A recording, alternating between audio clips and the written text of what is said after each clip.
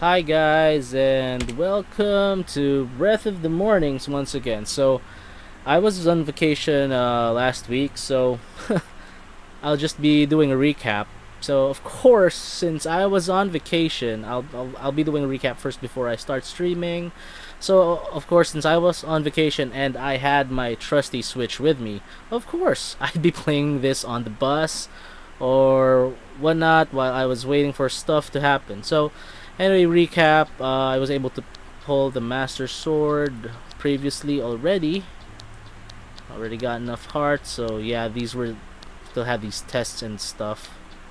Wait, let's see. Let me check back.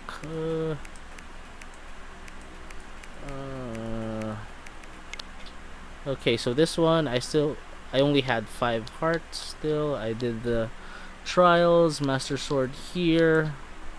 Yeah, friends like Dawn helped me with this, and okay, the trials, got to pull the sword, cutscene, story cutscene. So this is one of the trials, Croc trials, navigate using magnesis, and yeah, this tree wants stuff. I was able to that's freaking hilarious. So Link swimming and then grabbing that stealth fin trout. Okay, there's the shrine. Complete. You go in the shrine and then you just get, it's already a blessing because Korok trial, I guess. Okay, ancient core, and then oh yeah, this one was so darn frustrating. I spent a lot of time here because the guy, I kept getting spotted by this guy. Spent a fair amount of time there. Yeah, oh man, that was really frustrating. I spent a whole hour on this guy.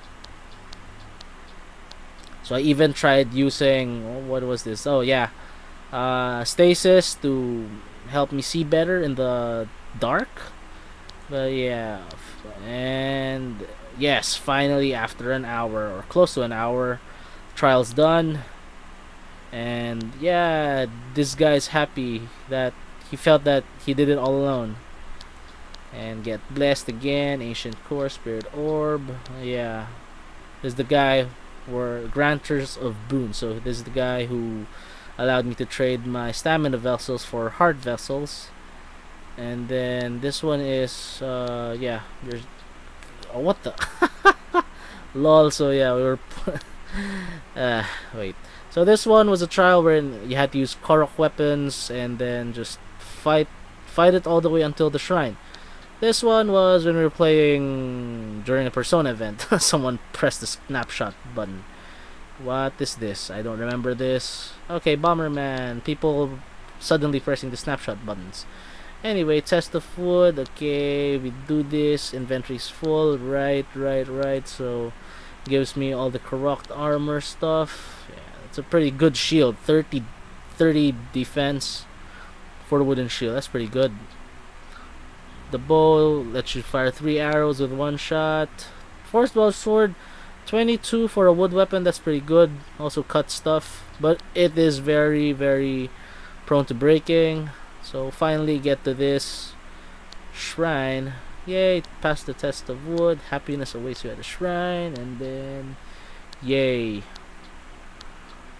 And this guy is like, oh, amazed that you finished all the trials. You are so kakui. And oh, that's what he gives truffles. He loves truffles. And riddles, yeah. Great Deku Tree, pretty nice view. Look at that. Okay, yeah, he's telling me to like free the divine beasts, and then here's the dude trials, and then thankfully I had everything already. So it's riddles, and then thankfully I had an apple with me. And then next one was yeah, the pumpkin, because he said it was Kakariko Village's specialty fruit. Good thing I had one with me. And then yeah, he said like a warm mushroom. Okay, good thing I had sunshrooms with me. And the last one, oh yeah, okay, so this one's Voltfin Trout. Good thing I had one of those as well. And then Hoof. Starts with an H, ends with an oof, so it's a Hoof. Good thing I killed a Lionel already. And there, I get a diamond for all that. Okay. Took some pictures, I think. And then gliding down. Oh yeah, Miroshaz Rai was ranting about this, but it was a pretty fun trial, so you just had to play golf. So first thing, I hit it too hard and it flew ways off, and then finally I sinked the hole in one and it's all good. I thought that was the end of it, but no. This one, you just had to hit this really hard, and that looks like a curtain. That stone curtain just turns, and then you're able to proceed to get your spirit orb. And then random stuff going around Hyrule. I see this thing, I put it there, and poof, Korok comes out. And then Yiga clan, so they've gotten stronger. They have a better weapon right now. They have this Demon Carver, does 40 damage. They're still around, although I've already dealt with Master Koga. And yes, I got my ginormous horse. I named him Big Hoof. Okay, and then yeah, I was trying to bring him to a stable. Then this Lionel shows up again because Blood Moon happened, so he's alive again. And yeah, I was able to deal with this guy. And there was another one actually as I was riding to the stable, so I just tried to gallop as fast as I could, but this guy is a tank. He's slow, but he can take damage. So yeah, then I stumble upon this mounted archery camp. Wait a minute. And nope, decided to go to the stable first, and then yeah, I named him Big Hoof. Big Hoof, because like Bigfoot, the monster truck. Then I decided, then it just dawned upon me later that I should have named him Tank or something. So I try. So this one, thankfully, getting that huge horse was already part of a quest. See, look at that. And looks into the big horse and gives me 100 rupees. This guy, I tried my best to do the mounted archery thing.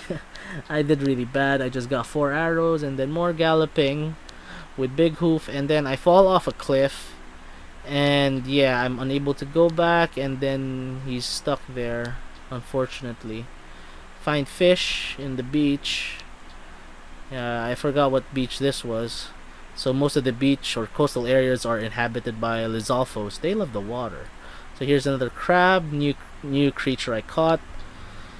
I found a Korok, and get an opal on this chest. What else? Porgy. Oh yeah, and then this was when I learned about the crafting bit. So the crafting bit in this game is actually the fairies. I wish I did this sooner. I thought it was a one-time blessing deal, so yeah, sucks to be me. Okay, these guys, I just decided to kill them off with bombs. New bow from Rito Warriors, pretty weak though, just 9 damage. Lizal shield, steel Lizal shield, so it's an upgraded Lizalfos shield. What is this? Oh, okay, so when I find rocks, I also take snapshots, because you don't know that there's a Korok under them. And what's this? Find some shock arrows somewhere and then run into another Korok. This was the Thunder Plains, I think. Yeah, Thundra Plateau. I haven't figured this out yet. Just put this here so that I remember what to do next time. Hopefully. And yeah, under that stone was another Korok. This one, I tried to see if I could bomb them. Nope, that failed. So here, also here behind this stone, caved in stone thing, just on the mountain, is another rock and another Korok. So I got this horse and I find this forgotten temple. It was pretty cool. So get underneath that steel door, there's a stone and another Korok, as you guessed. So here, another stone, another Korok. And as I enter this temple, oh my goodness, like a ton of guardians just aiming at me. And then so yeah, practicing my parry so that I can send lasers back at them. So you get further in, you find a shrine, and you are already worthy just by entering the shrine because you had to go through a ton of guardians. And what is this? Ancient columns. Oh right, this one. This part was really frustrating because I noticed the moon. The moon was like a crescent moon, and then it was really shiny.